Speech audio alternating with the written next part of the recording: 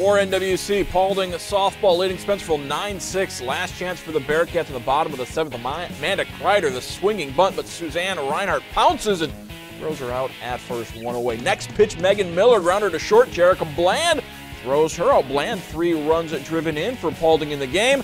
And then Samantha Southerly pops it up. Morgan Riley calls for it. And that retires the side as Paulding beats Spencerville 9-6. Kristen Schilt with 3 runs driven in for the Panthers as well.